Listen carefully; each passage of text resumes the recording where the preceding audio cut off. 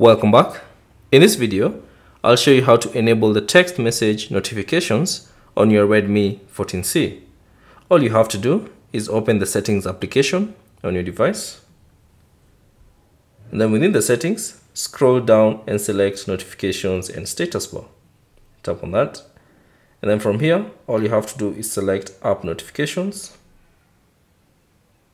And then give it a few seconds and then find the messaging app on your Redmi 14C.